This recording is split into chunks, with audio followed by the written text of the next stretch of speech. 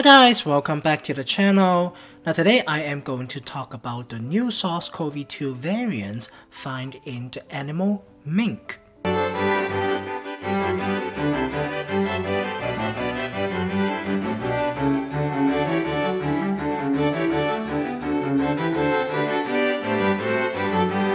If you are new to the channel, I'm Dr. Han. It's so nice that you are stopping by.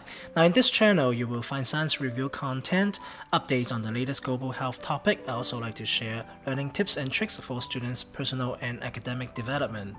If these are your interested topic, please consider subscribing to the channel. If you have already subscribed, thank you again for coming back this week. During the first week of November, Denmark reported finding a few new variants of this SARS-CoV-2 virus in farmed mink and also in human. Now, one of the variants have up to 4 different mutations in it. Now today, let's look at the 5 facts of this newly discovered variant of SARS-CoV-2. So Denmark reported a newly discovered variant of SARS-CoV-2. Now today we are going to look at what are the implications of this variant, what we know so far, okay? Now first, a disclaimer, again this video is my summary interpretations of publicly available information, and this video does not serve as any advice on treatment, diagnosis and prevention of any diseases. Alright, so a little bit of the background. On November 6th, okay, the COVID-19 infections was recorded in 260 mink farms in Denmark, okay. Now they also find a new variant of this virus in the animal and as well as in the people who work in those farm and also the local community.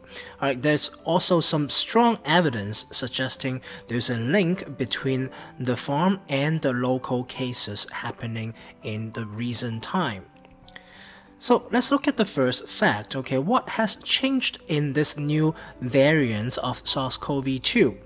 Right, so far there are 5 groups of variants found in Denmark. They name it cluster 1 to 5.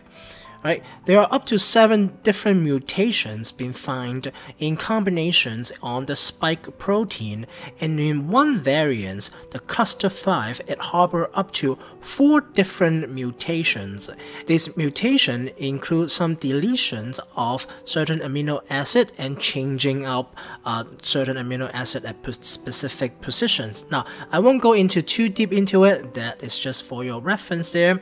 And the risk is that these changes happening at the spike protein could potentially affecting the vaccine efficacies that are designed to target these spike protein. Now, what are the number 2 facts here?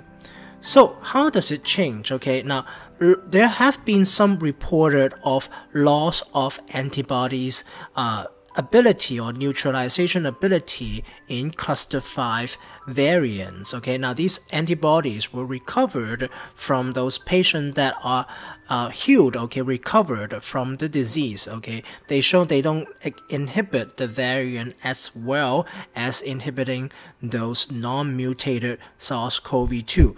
Now currently there are more studies on the way to confirm the cases and look at the mechanisms of how these things are happening.